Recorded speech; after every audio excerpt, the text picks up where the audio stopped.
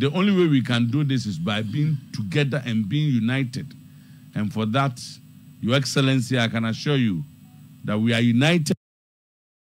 The meanings we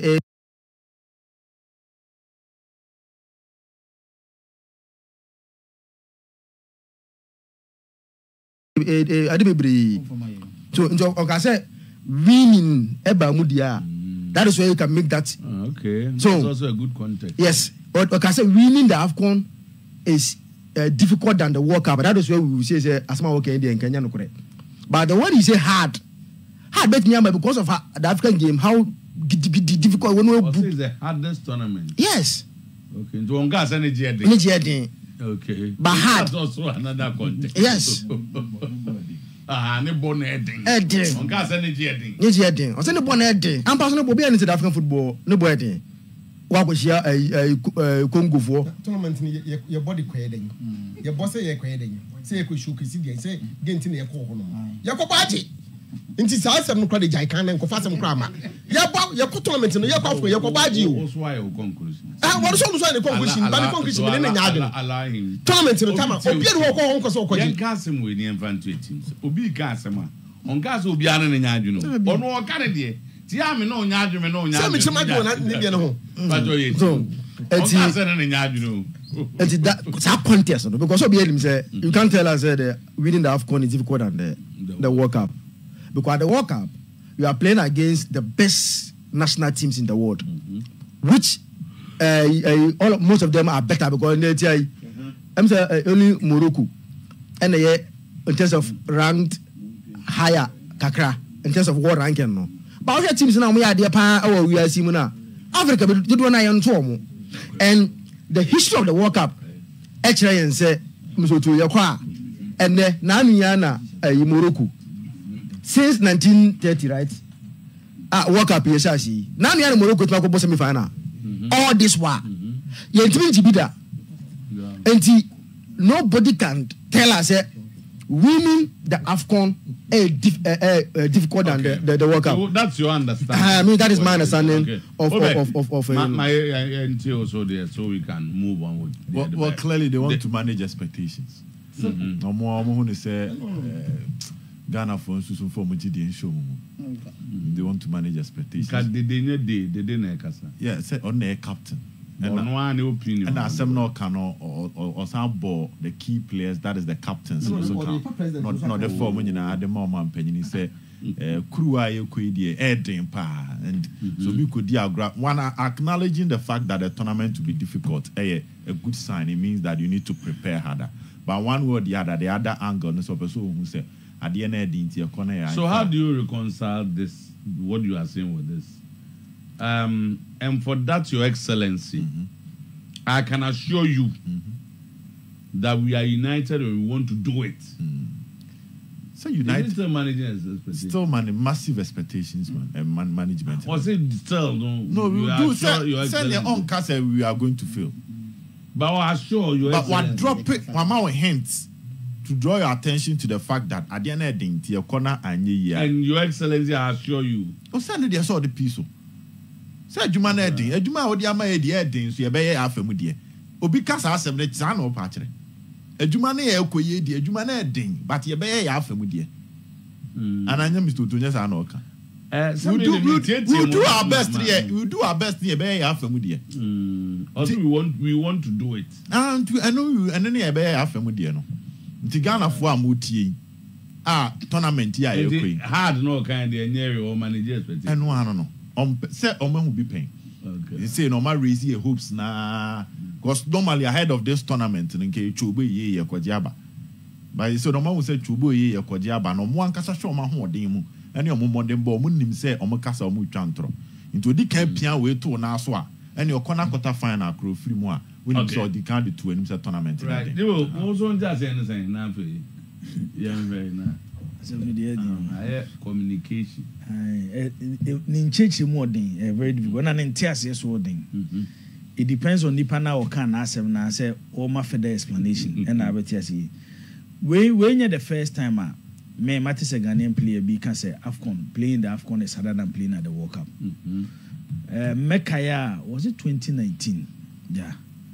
menya opportunity eshia there watching na bisoto enkomodie no ne edidi nkomo that time na the controversial Samoan captain Saga na ba no nti every day na omampanyina na do danko agufado ne Samoan kasa ya oye U10 no said that day na me share there watching no Accra nti edidi nkomo na me bisa no say how important Mendieta no nya me share no of say Marina Mo. Okay. Yeah. Tie didn't come on. Big hotel. Yeah. Derek has invested, Papa. Una me bisa no the influence of players. Reason why most of the old players are calling for Samoan to be part of the team. Wherever a player na decide is a blasters and no more beam. No catch me say. One oko tournament. It's not only about you could na park so dey na yakambo. Sometimes match wo ho e ba message cry free fee. Our players in the better no. It me top pressure mom. Okay. And you will need players or more cause our situation in movie pain. And I heard the current Black Stars team. They were faces that situation on several occasions as a Mojan. It is a Jan Crown Mobi no team no one. At least I know man about because yes, you go Ghana. How are you when say? Because you two Yaje AFCON 4 times. Yako 42 years. I'm saying that year na about 38 or 37 years with our AFCON. Ghana for person Black Stars AJ AFCON. It's a lot of pressure on the players. It's my emphasis Samoan and Kwase born and Kwakobo. Okay. But the presence even around the players, the bit motivate them. And Otuo say Mizutu AFCON ne bono. Tio say AFCON ne bono Edin chain. Yeah. World Cup. Nebo. Yes, or say AFCON bono Edin chain say World Cup. And already a lot of factors. And one example, Mamia Metias and say, was he a call South Africa 2013? Ghana ne Burkina Faso. Pitch a ball also. So what's pitch ne ball also? Now players, Akojina Sa Park Wisu. Player need you also foul, but the teacher or your Ghana Nini expect to say almost Sa Park this non. But when you go to the World Cup, those pitches. It's a player and come so bubble match ne. Or say obo match be South Africa. We na nase. Insu ababe gina na nase. Okay. But today so sab managing na no sabe gina bi no sabobo because Ghana for expecting so where. It's the day you are some a lot of factors. More board down to so a lot of factors and to see a kasi cheche mo be ko ba bebre. Me say you say enei Se Ghana ekobo World Cup, who is expecting Ghana to win the World Cup? So the pressure on them. Se Ghana ekobo AFCON, every Ghanaian person Ghana koje. Iti. Me ati did that. What teach him me ati. So what they mention no. Iti playing in the AFCON because of Ghanaians' expectation. Any pressure na they come sumzoto. Okobo set tournaments any conditions omukom. What they so call AFCON bebre. Sometimes oko have facilities cry dem teams na. And yani fan say players Mr. Two or motiviase fufuro bi and yeso yeti be fufuro. In our workplaces, sometimes because service I be provided them as say gina fa koye adwuma no Mr. Two timi bu abem.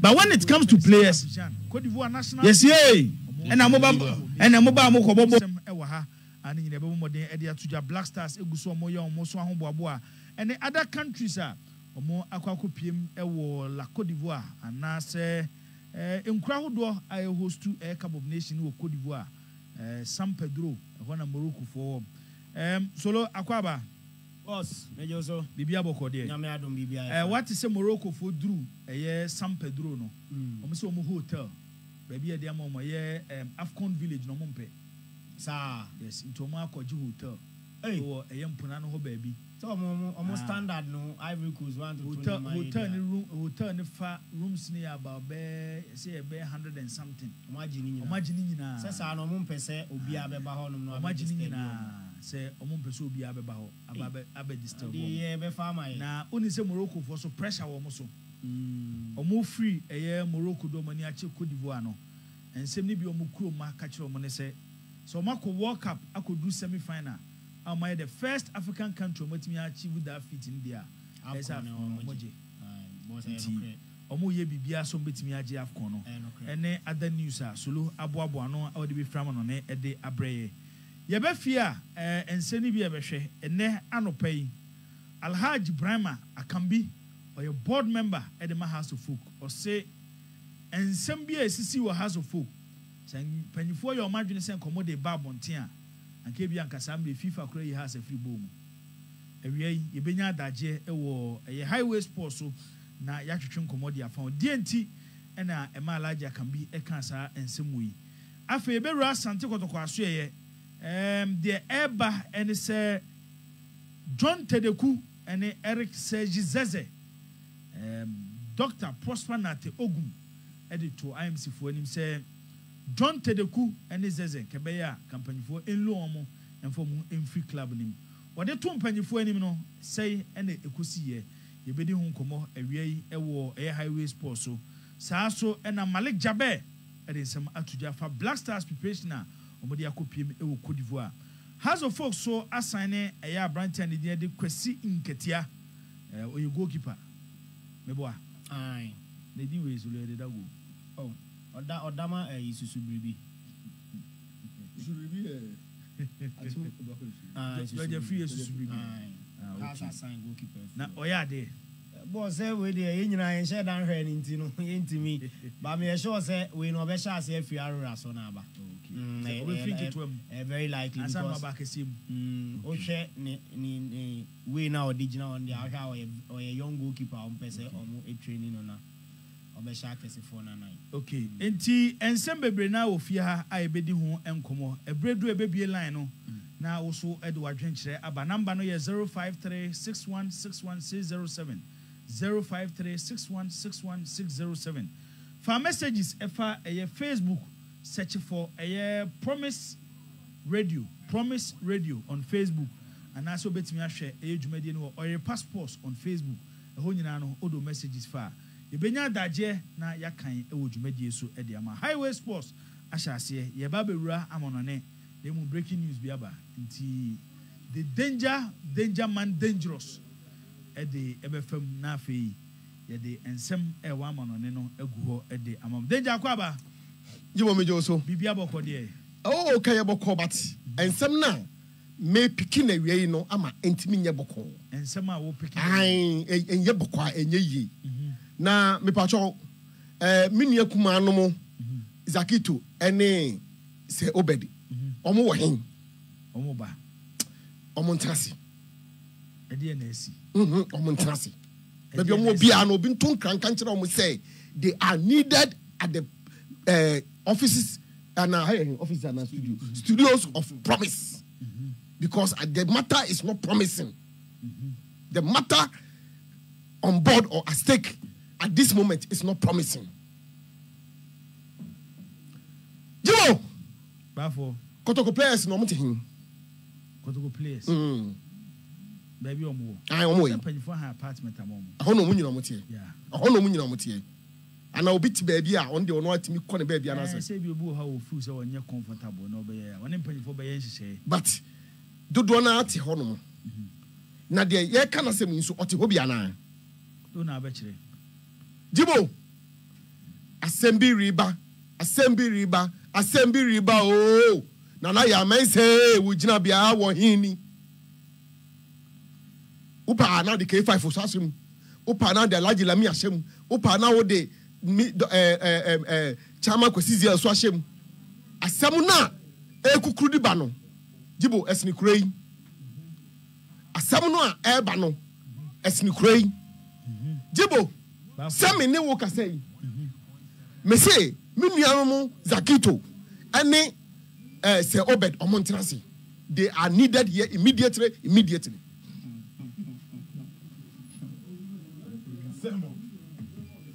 Jibo,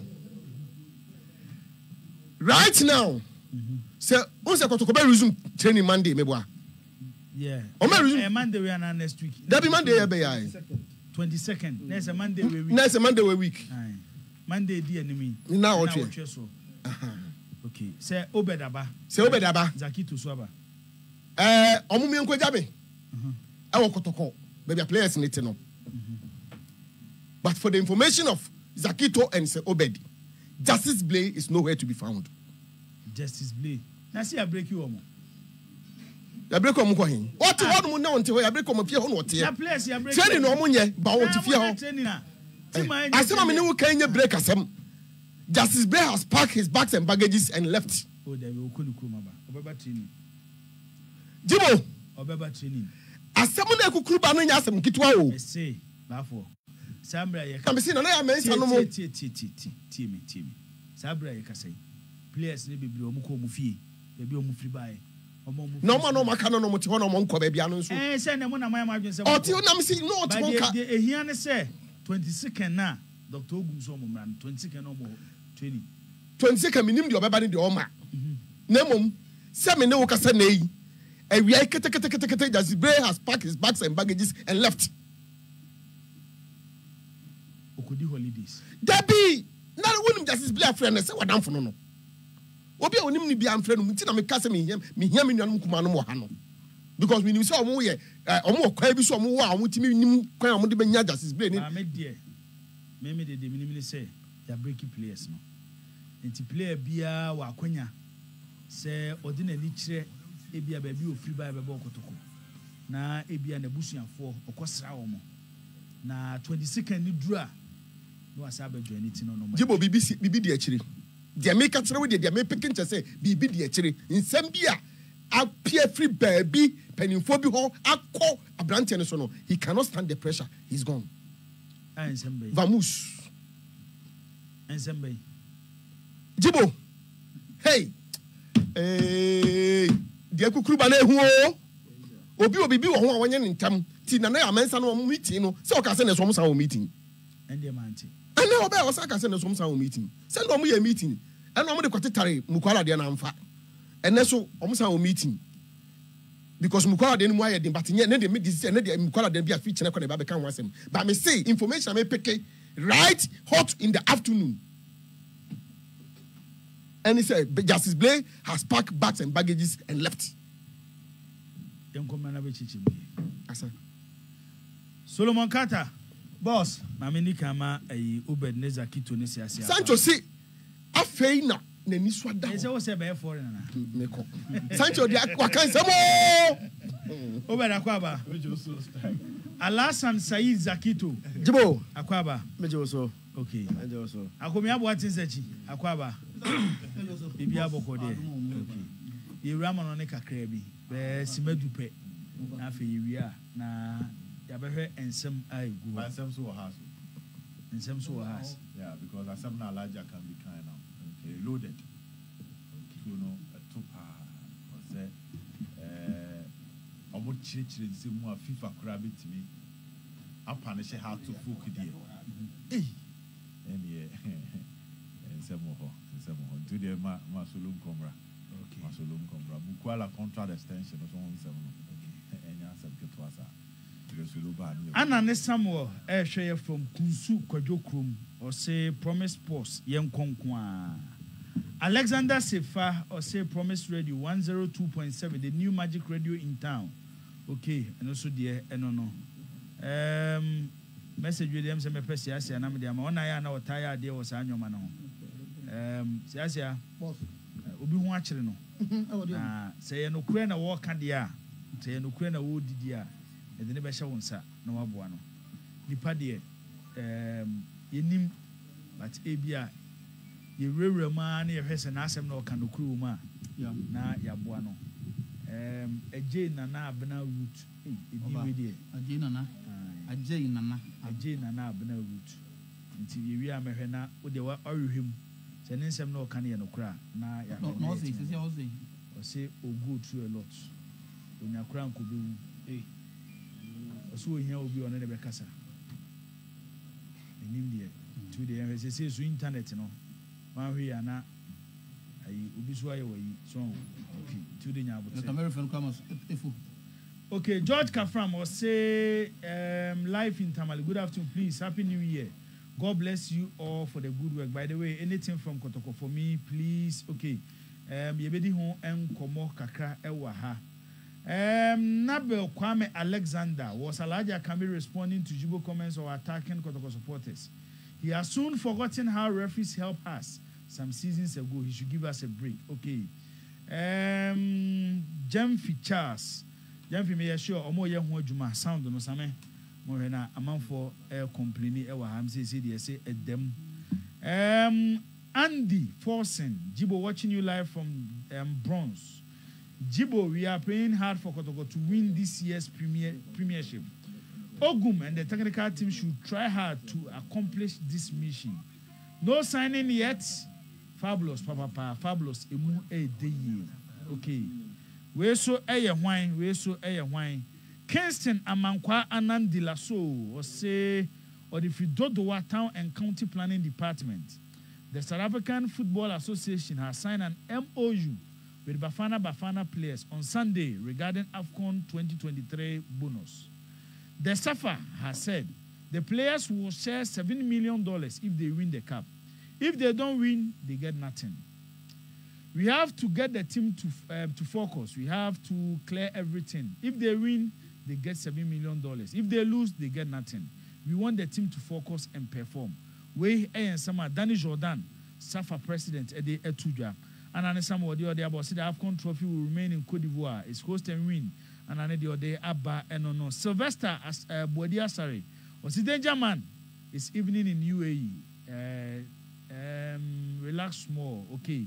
Hayford Boachi was a danger man. Also the other Abba no Kwame Frimpong was watching you live from Tano, so I'm Kotoko fan, okay. Enoch Nantechi or see if Justice Blay has left camp on break. What's the issue here? Kwame Frimpong, also the other one, the one can was say for Abu Amankwa Daniel or say ha. Okay. The academy better so. And then health coach Nyameba Bruni. Okay, Miami coach Bruni or UK Niana. Blay has less than 2 weeks on his contract. Okay. We so wine. Yenyi last one being from few and half yemra na yemeshe amanone ensemnimu. Or say hi, Jibo. Please, let's say Obed give us the latest development from the Otuo-Acheampong project. Okay, Thomas Chum. And also the other Abba and no. And some baby now all the questions suba abedwa for ha nyinano ombe yano ede ama Solomon Carter ede yebewura amanone be sima dupe. Na fi yaba ni yaba behwense zakito adai no we dem say producers and air working on it Blay managers no I've called in some person or more reacted to bafo asem no because Blay na Blay the manager we for say so far the na but also the managers. That means more than one. Oh, the bend I'm just trying to Blay manager. Yeah. Also about program so. Yes, percent. Now reacted to back one seven kind. To any same same is working. Same be no affair na to aso. Solomon Carter. Boss, bibia boko dey. Nyame adom bibia ifa. Na efie so boko. Oh, bibia dem na ade no mo agi akọhye ba bia ma isi dia ho kira papa. Ade no ma dey. We nam dikitwa no kakra.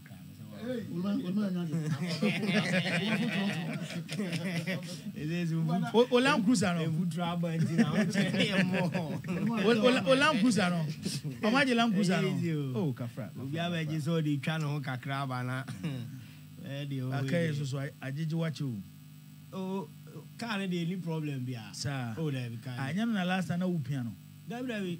Anya no a. Oh, dabi. I will be kana na say na obo na me piano. Car dey we bia dem say na no captain we tie car keto asi. We hear the car na. Engine 1.4. We call 1.3. 1.3. Auto fuel. Kaka ya 1.3 no. Ka auto fuel be 150. Na ka ya ma. By solo car 1.3 no. This auto fuel 700 Ghana. Ansana engine na ya ma. Tete no mo bie tank ni mo so pa. Engine na wu. Na oh na bibi abo adwuma correct. Lata yam go. Oh ebeba. Ntino ye gire no so na ye de mo akwa amanone nsem awiai yaboaboa no ye de amamo ewo dwumadie ni so sene so ese eye Promise Radio 102.7 ena wasugu so a utie saso no on Facebook Promise Radio on Facebook or your passports on Facebook oko Facebook abenya live na also watumi ahwe dwumadie na de wadwenkyere aba ye bekenkan ede ama wa bra so no eguso a ekoso na me shase edi free Jadon Sancho na kache na wonim se best 4 months ni eno ne Manchester United manager orani din edi Erik ten Hag omunya ni nyina ne se Jadon Sancho gitumye ese orana babonten abeki kansem bia fa ne ho anya no kre na orano Manchester United bobo ko na okochi no wodi nyimu ene na djuma eno anya Erik ten Hag de ema otimi eyi player no every team ni mu abese 4 months ni Jadon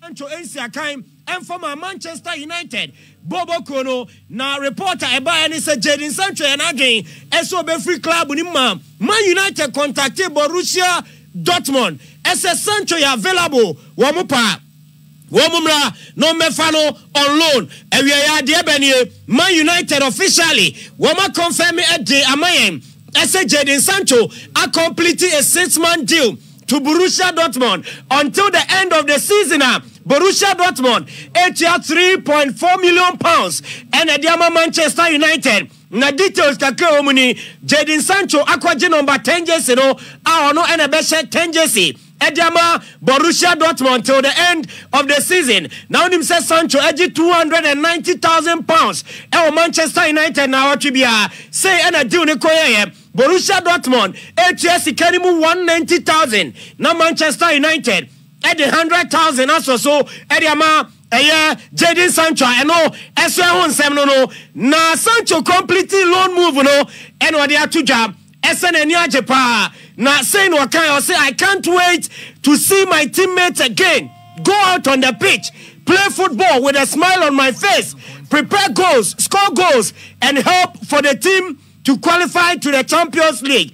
And Sancho chiremwa na wa no opise obesan ehia na fufuo no ebie meche ne former teammate omakwago pramane so na watimi atoto ntena na waboa amani teammate no enso atoto ntena na bibia akoye enso atumi adiama no ewo Borussia Dortmund boboko ni mo na Sebastian Kiel sporting director Edema Borussia Dortmund was it Jadon Sancho absolute different player waba team wa adiniama bebre and Edema set up na was what GDS obianim Jadon Sancho quality omu obi ese ba wabano waba bro na Borussia Dortmund enema akoye ede amomo eno Sebastian Kiel nsema woni sudi to job Efa Jadon Sancho mami ko Italy na mi wa Fiorentina na mi nya we emfanfiri ho wunim se striker ni dia de Moiskin esi akan edema Juventus boboko no na season way 12 Serie A games awabono abrante ne niam shedan koye emfa ma no wabo 472 minutes na se averagely player no enya 20 minutes per game kra na reporter ba na wie HM Fiorentina boboko no woma boy pre Juventus eso munya Moiskina wombepe eso beba no abesi akan edi ama timani din edi Fiorentina eno so de eba awie na Tiomku minus esi akan edema Atalanta boboko no Juventus wabron person de Moiskin ewram ewo Atalanta boboko nim no womo hwe ni mo ese omudi Tiomku minus enso beba Turin na Branton abeto aso edi ama Juventus boboko no ninya ni se Juventus director ni din edi Cristiano Giuntoli wa express interest ewa akoda ni mo gidie esa akoda ni ba Juva ene ma beboa ama team no wo ma fom ntuma pa fra wa bro mo bo anase wo mo reso mbaji Italian Serie A no edi esi wo mo na so Jose Mourinho eni eso ma boboko no January unti so mo ye business dodo ni nyina ne se de tienie yesi Roma board no omo sheda nya so mba isika de ama Jose Mourinho akofa players de abeka ne setup no na unim se Kagla Soyuncu wo fi Leicester City kopiem ewa Atletico Madrid se ho eno obone bo kaisa player na waja ni trinyi kuwa no no ejiro wa Abraham Maguire fi Leicester kofa ne be shena nan no se Roma eni Jose Mourinho e fa adwen ese Kagla Soyuncu wombe kwa kofa no so abebo edi ama ASO maboboko no mirem ewo Arsenal na me dia tudwa ese wie ya omanya good news ni nyina ni se Gabriel Jesus nanu ada wabra o si akan edi ama Arsenal no picking knock ewie ya Gabriel Jesus are returning to training edi ama Arsenal boboko na and also eye die free ho ba edi mamo ewo dwumade ne so anawie na unim Chelsea akoda awesoa Datro Fofana akwada yi Chelsea Eddie Nico Union Berlin zonko na onko si akan no nya more playing time said e be ya niema koye de mana wombe sade na ba Chelsea no be boa wo na me ba cho awie Chelsea bobo ko no any Union Berlin o ma tena se wo ma terminate akwada no ni loan deal no Chelsea are calling no to Stamford Bridge somra na o mebo enfama Chelsea bobo ko no na 17 appearances player ni nyae no we say 2 goals per Enedima Union Berlin Chelsea GDA ese Union Berlin extra gele banisa akodano ni development no enshedam koye into on the Samra Chelsea no meto so emfa emomo enra ye catch us say Eric Dyer any team anything e de Bayern Munich omo agree personal terms na we ya de ba chemu a Bayern Munich any tournament play omo sinsan omo krata awie ama 4 million euro Nebacho Bayern Bobo Kono, Womutia, Eti Amatona Mospe, no more for Eric Dyer, no Babe Sekre, Eti Amatodin and Bobo Kono, na Dudwana GDSA, na Eric Dyer, the answer in Fianne Kwan anymore. Diana Bayern Munich Bobo Kono, Eric Dyer, our bra Matthias Delete Mo, Ejiacho Bobo Edimomo, and Una Thomas Tuchel, your coach, manager Edima Bayern Munchen, Wadia Tuja, was say Eric Dyer, me coaching West, no. Was it Eric Dyer, a specialist at the center back? We are getting him for the center back position. Can play right or left center back, as well as back three. He used to play as a 6 in the Premier League some years back. Enti Thomas Tuchel Chema, Eric Dyer no, was a special defender. So, ubet me abono, I was 3 back. Ubet me abo, right center, right. Sided center back. No about left sided center back. So emuya day now can say Eric Dyer and couple number 6 so defenders anymore. And also obetumi I can be and na Bayern Munich Bobo Kono one more pair Eric Dyer as I said a BBA AI suit a brand no next move no I confirmed that. And also Accra by an area day and some no mamo e dwumade and so mami AFCON na menye stories ba kumi enubi Emfa free AFCON anymore.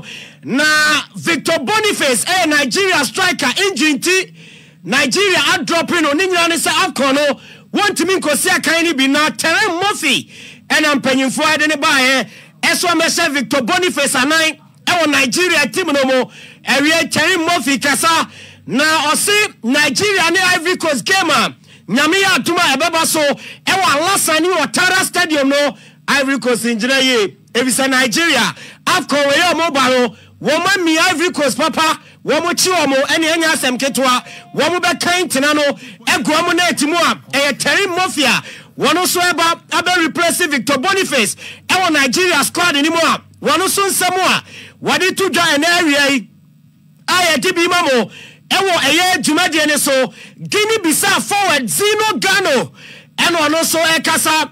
Ese wabro mu ni Nigeria ni Cote d'Ivoire ewo group mu no wo mu obi ese mu first 2 games on mebo etia sa o man no wo betimi awene na ne makoye enso atumi adiamomo Jose Pesero echemu a wo mu pese o mu AFCON no edima Nigeria man ni hyede so ese nei me bacho wey head coach edima Nigeria Super Green Eagles en wakasa ese AFCON no Nigeria mi no munya Wamu beje eti esi wamu na soa eno so me bacho Jose Pesero nensa mo adi tudwa area Anthony Martial Manchester United player na Abrante no nya bi mo yesi Fenerbahce Marseille any Saudi Pro League apochi Abrante ne se onko wobekọ so atena Manchester United 250,000 pounds a week oje ekopim se summer ebe end na the contract etumi abawie Karim Benzema and Arsenal and Chelsea. And we are reporter eba a concrete chemwa. Arsenal and Chelsea. Any Karim Benzema didn't come on loan deal from Al Ittihad. Our Saudi Arabia. Karim Premier League no mebo and former clubs are medio mudi atujaya. And also a story eba Accra. I don't say no Emamo. I was shown so Nahama Chaori a Bournemouth player. Napoli. Eya womo ediako eso munya Bournemouth player no mbepe eso no so beba no beto aso ete ama timaniti ete eye Napolia eno so e kakra eba na de tienie Olympic Lyonnais season we ene man shedan koye fam omunanim se Arnold Danjuma ese akan ete mafia re oboboko no na de tienie se Arnold Danjuma Villarreal de ni loni Everton as se obo ete ma Everton no Olympic Lyon akache Villarreal se wamun kati Danjuma ne loan deal ne short na omra na ometwaso emfama Olympic Lyon eno so de ba me sorry no Jibo Newcastle United ewie ya omo de omo financial statement aba na omo alusi 150 million pounds na say make loss no dey na say omo financial statement no show losses of 150 million pounds enti omo chema ebe de so betimi afa player enti January na say summer one person more offload omo stars ni bi say de be omo benya ska market no omo akoto players are Bruno Guimaraes and the first player omo betimi ato no ni nyina ne say ne bar clause ni 99 million pounds Esi kachutwi dia Newcastle behe eso mbenya fi Bruno Guimaraes no mo dia market no makoto play we say there woman we are not financial fair play chioma mijire no so okay na media ma no nsem no esi na afi highway sports atoaso edi amamo promise welcome to 102.7 FM promise Welcome to 102.7 FM. Okay. Yabeda Solomon Kata ase se odiewura amonone na yehu ensem a ekoso ewo amonone. Abedwafo ebesa tenase biem na afi ya hwe ensem no emu. Straight away ye de ani ebekire fie na afi ensem ewo fie no. Yabomoden etimi ahwem. Dodo na no begina Black Stars of Ghana omo akwantuo omo kutu ewo ye Cote d'Ivoire Cup of Nation. This is 102.7 FM 2024 afi etwemu ena na yesenke yebo Cup of Nation we na nso mpanyifo esesa ene omo de aba 2024 nyame ya adoma memeda a ebai ena tournament no ehye Ghana yebo ye first game kwasiada enwumre no nwotwe pepepe na ye ne Keved de esieni ye behwe Black Stars kwan bay enom betimi afaso a ombebo homoden ewo Cup of Nation mu 42 years ni Ghana yintimi enwini African Cup of Nation ye behwe sa ensem no mu American dia tudwa se House of Folk board member Alhaji Brahma Akambi ne anopay on today's post ewo 100.7 or the to just say House of Folk enyoma course ewo ye team ni mu no se nye omo mpanyifo no mo katakata enyoma so no mo ye omo adwene so mo de ba bonten a anka sabre bi kwa anka FIFA has edo mo free football mu eno so ha ebe mo den na ya hwem Asante Kotoko aso ye de eba ne se ya branch ni de John Tebeku one Cote d'Ivoire ni Eric Sejizeze Dr. Prosper Nate Ogum ede atompanyifo nim se kebeya ankomu loan players mienu enfomu kotim foforo na ohwe se the second round ni city a ohia omo ewo Asante Kotoko team no emu ene other news a koso ewo yen clubs ni nyina no ya tenase ewie ebo moden ede ni nyina ede abremo bafo wa wadi ka tenenka o hasa so na se Obed echiredin ono so ewo ha Captain Siasia Akumia Sechi ewa enafi Alhassan Said Zakitu ono so ewa dieba na ensem ya yede egu oni yenya bre ne adaje ne abibiem ebe kasimedu amana bonunsia ebibie line so ede ato na baby bia wo bia a wutie ewo Promise 102.7 ewo highway sports no so wafre na wo de wadwenkyere aba number no 05361616607 05361616607 o messages so obetimi de aba number no anase baby a obetimi de messages na fa no ko Facebook search for Oyerepa Sports anase Promise Radio Oyerepa Sports ana Promise Radio o search a ho nyina no obetimi de messages afa na yakan ede amount ye be call line so bafo wa ede nsem bi atudwa Baby Ujina, Justice Blay, Apakan in Yoma. Information me want to know. Baby Ujina. It mean baby. All information was all say, and you likely say Blay back to Kotoko. No man, I send you likely so about. What's he say? Me say, a pen, some I could go for sono. A map, Ninkofa can say, oh, for now, just leave. Na and settled and no macacrans. Okay. Joe and Chubo Siako.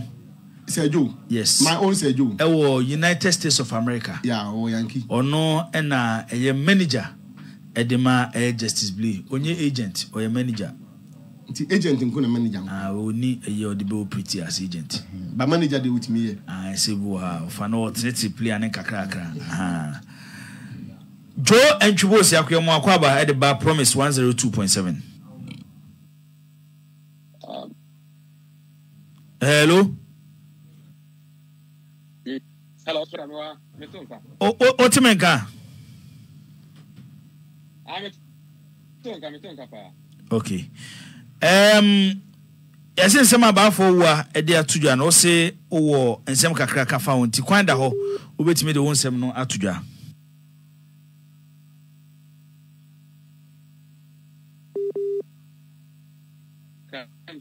For the past 2-3 days, it's all about justice Blay. But the issue is that in some way we are but we just decided but I didn't join the side, not be a can. Football and one man way. And now the football to say I drink any idea. Say Obi can't wait, yes, and send it back. Play echo baby. Oba breaking place no for 2 weeks. To see I'm not say blame call baby or we feel Kumasi one am one or breaking last season in a one or tear. It will break in a one or was to see I'm not say a one. It is all case of packing in near man as if we're getting the call. Mr. said, bless wouldn't say bless no or my break home for 2 weeks. Anna if you Anna how it took a plan better than a horse or coffee. Or break home 3-4 days in it. Only a meeting here, no can say, or my mom or Munkofi. What you want? And no, yes, so and a pain of pressure of a token to uncle. 80 so almost or coffee, Nasi were packing in near many now. Now, supporters are 8 years were pointing with different perception. As a boy, no, that's the boy named Preso, but I put over Kotoko. I am near man, and let me take it, Sylvia, 7 before, but never decides it. You will tell me now, so said a bear, passing with better. Mestre say, blame Kotoko, Mestre. Mude mumi nyama ni nyina na ho 7 and penifo sia continue e da continue be won any be won because they are as at today just to play a Kotoko player who done say wo hin who jai say wo hin enti mesre ba for kra me nyina no you think you plan fa phone na friend because wo ene na no pe wa ko meka anopa na onya na me anopa ba phone nya na ho ba phone nya na me it's not in the video. One from me now, cut now, Casa, back for wouldn't study Ghana, wouldn't go to politics study this year. Your auntie, your tears were wanted. I'm saying, send the brew. Now, you ever said be a cotton. They told we are. Some of us wouldn't miss me, Casa. Maybe and I will not mean friends, the be a woman, or be a name never babble, and I'll bring it out. They miss the but at this moment, no. Mama, you may be a mess, Minianum. They were doing minimum and I. Mommy may be anto. Now, some humor. Say free management once some ever. Say free if you see alleged player and don't send some banner. And not be 6 months at them. And you say if you're in a buyer, red when you can ask man. You said a coach player. Because I listen to say over. That's more kind like I say, if you manage the person can say, blame the kind. Meanwhile, only media person can guy. Wow, it's here. Now go say as if say, yeah, Ben Mukra and Libya, yeah, can't say my mind and pray. But meanwhile, me down, didn't was him. Want to mess a woman. Since I was messing management necessary. So we can pass them and drop what. Since when in a human or speculative, also be rectified. But men could push blame on the player. We can't catch them. More opium push problem be to the player, say player and I can plan and country. I can confident with the player. Then so say all like or me coming to opium over to you. The mess a woman. Omukai ma semento. Player no contract na ba bi di Kotoko ho. Abedi ye ho nra. Me fancy enra. Ebi 3 months ago. Negotiation started 2 days ni. Maka 2 days ni. Enra. Ye dana you ye amfa twen so. Eni na so na ka so ko mo do mo pa contract membra. Ni nhwem. Ati say guso ye nhwem. Nti ye den na ye dia obi si ye dia ma player no 3 months. Eni on play make away wa ha. Play even requested that send the contract we da chief of staff will be my witness. Meeting with them, play requested. All the cricket was in the contract. 80 player on all requested the contract, we will know. And then the contract 3 months. 102.7. Okay. Sound mind. Now, will be. Hello.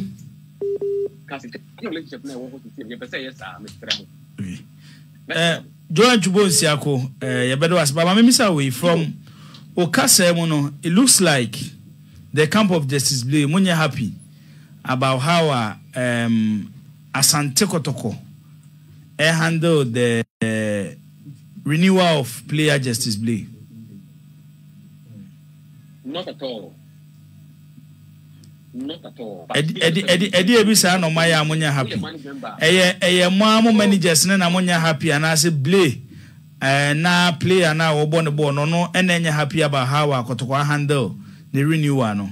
Oh no. And yet player no for instance who's on the only the say apart from Kotoko no. Hello.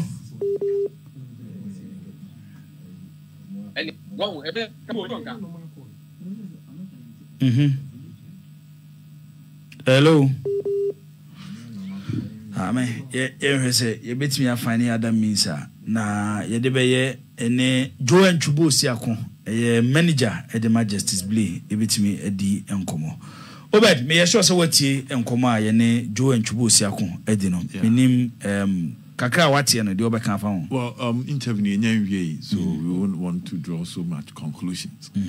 But first of all, no, and there SMT me pe Quembi am a fa Harry wa ne sapa. Mr. Wa sapa SMT me fa. Because as Mr. Wa the buy no Joe and me deny.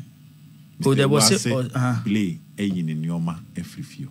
Or say, why imply hey, there was say, Uti na no ya or say, or say Justice Blay. Team no ma breaking.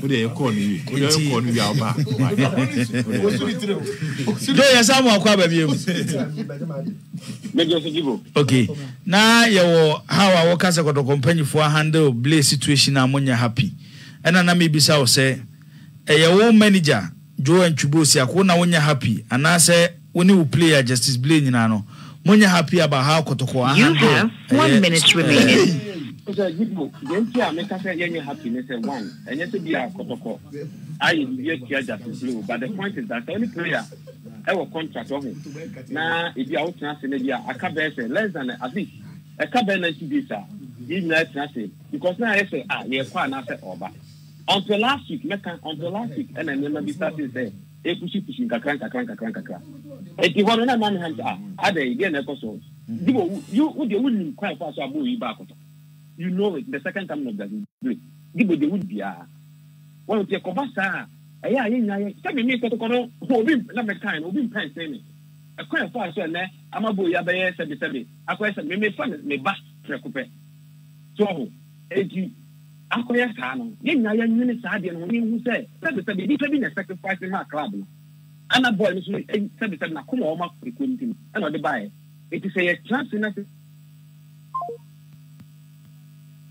Alasan Said Zakito.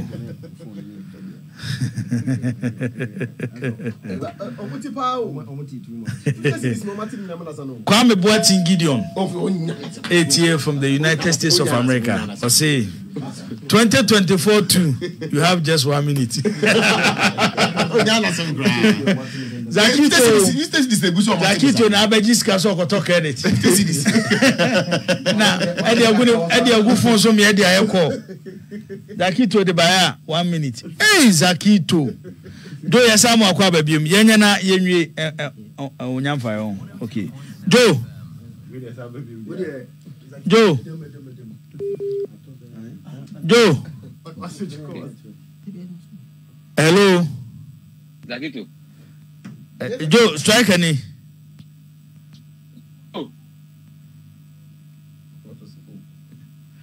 Joe, eti wo de because of say the inisi ye no confirm we my enti u siso say Justice Blay team na a breaking tea na wa free baby o motie no na on packing no nyoma say o Kotoko biem no at all I don't know Kotoko biem the see am enter make say on call baby o kuma say be ye nso Justice Blay o ye kuma say no play but o kuma say am no kasa see o kuma say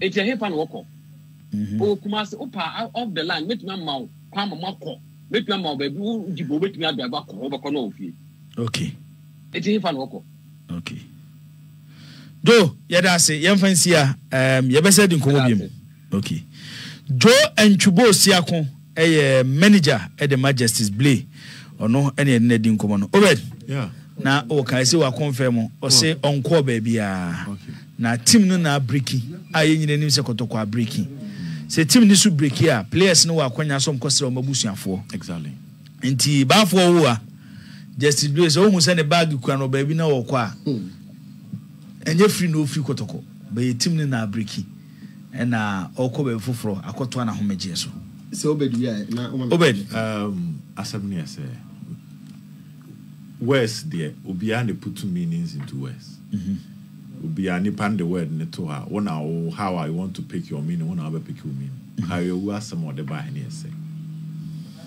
one yet was say see e fear Kotoko players no etimo no Justice Blay ayeden e free feel okay and any asema Harry wa kan now looking at what is going on around Justice Blay no anybody else can also draw his conclusion say at this point play and I can less than 2 weeks na a contract with Asante Kotoko abewi into onu feel say enu you be obi wumi ni na obedraw but asem na nipa ne kan and focus on asem na nipa ne say play and asesa na neoma and we free fie ho eye no kre anasa enye no kre sa asem no eye no kre anasa enye no kre which Joe are confirm am say eye no kre enti Bafo is not responsible for who mean in our bed draw out of asem no kan no enti obi so tenche betimi aka say negotiations e koso player ani feel say bia it's not going the way he wants into a free fie ho obi so mean in our draw na say players niko break enti bia ne nanfofo kro ne omo ofie ho no bebre na free fie ho nto no so ko ba bia na ni beka eni obi meaning but I don't say the statement na nkasa and the main statement which is why you ne omo free fie ho no e force but you enti ho ni yi ba o person che say enyoma na wayi no so won so okura ne bag bia na wo ko ba bia en che say Justice Blay yi ni nyoma say o free Kotoko o Kotoko bi o team na breaking eno ye wo explanation and me sure say o Kotoko o mo fie ho a enye Justice Blay nko ani player wa free ho but Harry asem say player no eni fie ho nti ka ba e oboa o fie ho na be no o ni wa ka so nti Harry ntwantro ba metie bafo ya bafo say na person che na so asesa ne nyoma say de siki kan kon de wa ho mabiem nyesa na person che na in case of moment me renew contract no betima be na in case so be anti ohon yenya nduru ho the main thing is to make conclusion me making conclusion no the main thing is wasesa ne nyoma what will happen after ne nyoma na wasesa no that is in the hands of the future but the moment wasesa ne nyoma eno I don't know and in sembiancy so if you drag it na wo be create issues now the explanation krama Harry Kasan wo de kan ho ne say one players niko break which we all know say yes Kotoko team niko break ya ye ho announcement even on Monday after mo ball baby any Gold Stars ni we no omo ye Gold Stars no mo free players no omo to omo say didi kakra e no mo ko break ye nyina anim omo ko break obi a o chance obeko fie saying oh not like me na nyadwene me yeah, more controversial some to some extent. Before you say how you present as MOB, Etienne, and also a play a role. How you present it. Okay. You see the point? Ebia, Bafo could have said, "Oh, Justice Blay, every Kotoko training camp or hostel." No, not so almost stay home. After you break you home, you see the point? So what kind of after you break you home, there have been days. There's been days. You'll be a breaking you'll be a breaking water. So the question is, your question is he the only player I will free facility or no? The answer is no. Is it true that Kotoko a breaking players in the camp? Which is true. So after 2 weeks, in 2 weeks now, you know, say player everywhere. I then a draw. That issues because comment to the extent that Nanaya mentioned you see the point. The Hariwa says and you might have other issues. Transfer. So somebody have to have to set the record straight, and he is the manager. The records not set. The manager even in the conversation, strikers can say players need to break. Into a possible so I feel no free. So I think that manager that's more better, you know. I'm a Kotoko supporter bit to an anchor near Mishina. And they or relaxed because manager never set records street. As against the number for air cannon. But for because if I heard him right to the extent that Nana Benson must come in. Now will be Kotoko break will be Konochroma bar. I just don't believe in Asabum. And that's something I will see air cannon. Oh, of course. You can also look at that angle. You can't take that angle. The bottom line is that Obi and the contract you be or come on every come free one. Possible say be on baby, man. Swear. And when the manager is saying so the manager is saying I feel and no question so on maybe I am normal like play ya break your na off free camp. No but come say ya. But me do yeah. Me tie ne kasa ne yi pa de me tie ne de be do kasa no so ma ho the same na and some of them dey say 3 weeks no na asem no aka no so aka nsem o boni nyina atofa wo da boni tofa dey be biem me boni nyina atofa wo chiche ni asa so chese Justice Blade here Odo Kotoko and we ready to serve Kotoko which ya can offer na Kotoko dey aba no even though omunye happy on one side no munya happy about how Kotoko handle issue no but Justice Blade better also about Kotoko na asem no kan nyina no that is what I'll tell you why they are not happy you know not Justice Blade corner and that's on the camp free say at least I say Kotoko man 1.5 years at least half season not 1 year next season and that is the proposal no person omoye and Kotoko insist say on bema 1 year so that omufi said that 6 months there on Kotoko and can't say but something that go around go for nekeka so officially Kotoko never told them to Kotoko release on the buy now so I'm say 6 months beyond 6 months as in PM and Joe crack and so 6 months they free to them Kotoko never told them so 6 months right but no more 1 year and almost 1.5 years as you know and every time I Kotoko train ya and more urban negotiation no and I'm more happy because they feel say if you up player you name say the football I general language so up player how we approaching them and how I blade you train ya last minute every a hundred man ni people to say na ya mensa no you no eba mu no more because the player contract aka 2 weeks na say team no enka bibia na ya ko say ase mo plan na mo pe no so ho na omo ani a enye no efri eba but as a stand under that 1 year no has been given to them say na work no and me feel say Joe so per say sa commentary no man for errand no say twa 1 year no omo enfa pen SB pass no na no say no dey ma wo okay one no another no say and omo for pen SB pass no more sign so there will be no speculations okay but for go obi a packing them a ko krom a different go from na bia ema until sadia until say e better so that because Pedro ubuza question no they are not happy so they are not happy means bia 1 year na year kan so 1.5 no bia they still have an issue Okay, Mamiti Zakito, Evangelist Asare Felix, or say I will never forgive the IMC. If they let Justice Blay go, the most committed utility player we have in Kotoko and the league as a whole, they should act tactful. You know, Evangelist Asare Felix, the other. Alas answer is Zakito. Quick one, I am calling next topic. So, that's why some of our Maya know that. Today, now, oh, yeah, you're born question to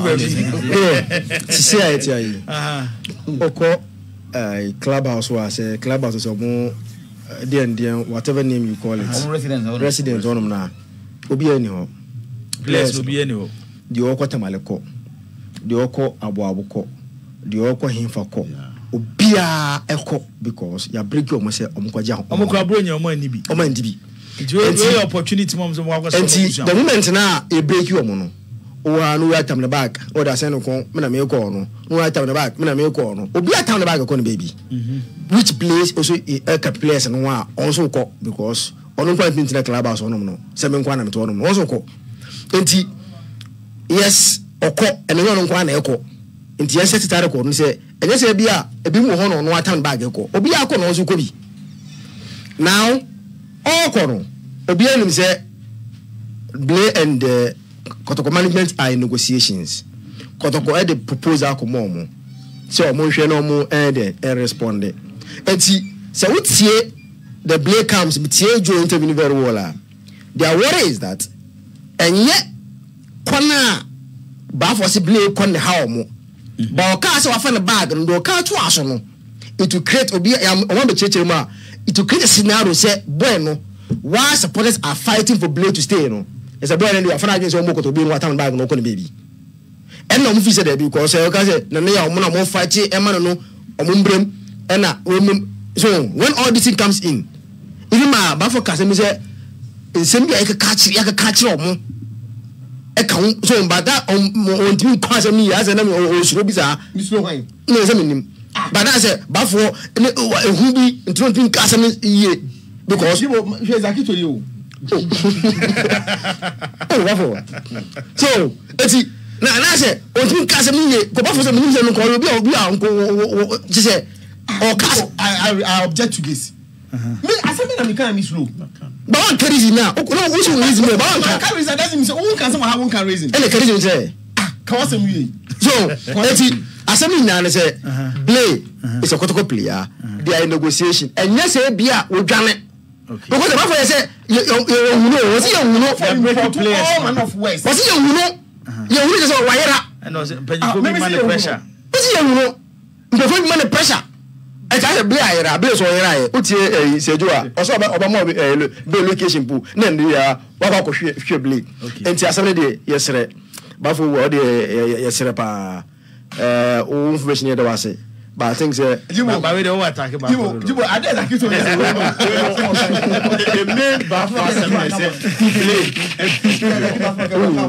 which is true, yes. Name and yes, we're through us. There be. I didn't suggest that, but I didn't say that. I didn't say so. Promise 102.7 Highway Sports. And I will be our Sugusu, our 18. Oh, here, so a Facebook. Oyerepa Sports and afi Promise Radio. Ho nyina no obetimi ahwe enche me sure say bosume fofure besimi February bosume no na TV no so aba Promise TV na ese nyina edas bafo wa no ye meka Jibo ye ma se mi na bezo ka bia na say o asem fofure beka oh Promise there say ni radio number TV there on there no abedu kra wi na aka say ye be na kwa aba what you see and you know, say, Dr. Nyawonya Wetamaku Kano, and then answer, and I say, incentive is good. Dr. Ankasa. Okay. No, incentive is good. Sense of nationality. But sense of nationality. Yes, the patriotism, they promise, no. Okay. By incentives. But incentive is good. So what I say, yes, the loyalty, they promise. Loyalty towards Mr. And the Miami. You wouldn't say, but I wasn't just incentives is no good.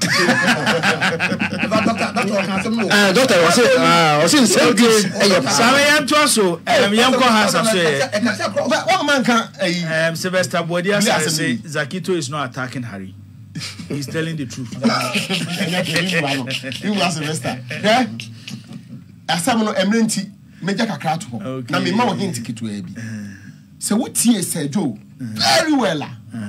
You can easily deduce say when you connect the it's not well. You can easily deduce to the extent that he attacks the obedo. Says the obedo hano no kika sansam. I can emphatically tell you say Blay Camp omunya happy with some media pronouncement on this Blay Buhaha. To the extent that Omofo say it is the management that has unleashed some media people to run down Blay so that side love na supporters na enyama Blay no that will go away, which is not true. And I could do a point where now Omofo said the best thing for Blay is to leave, go home, and then psychologically go and prepare. And he said, also I can say the boy has to go and work on his mind. Yeah. Okay. Never make okay. But also what the mention I say. And I left some of the info because never person details no because the nitty-gritties are there. But look what Omuni say. Blay Camp no. Okay with the way the management are handling this whole but let me just set this record to say Joe and Blay. If Blay, we know our relationship. It has nothing to, we don't, nobody will be any Blay in yourself. I have an awesome relationship with Justice Blay on the field, off the field. More time na Blay ba first one. No, that was call, you know.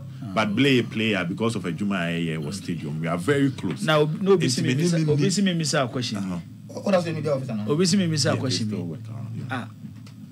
Okay. Many Blay issue. Only Blay issue. No. Many Blay. No.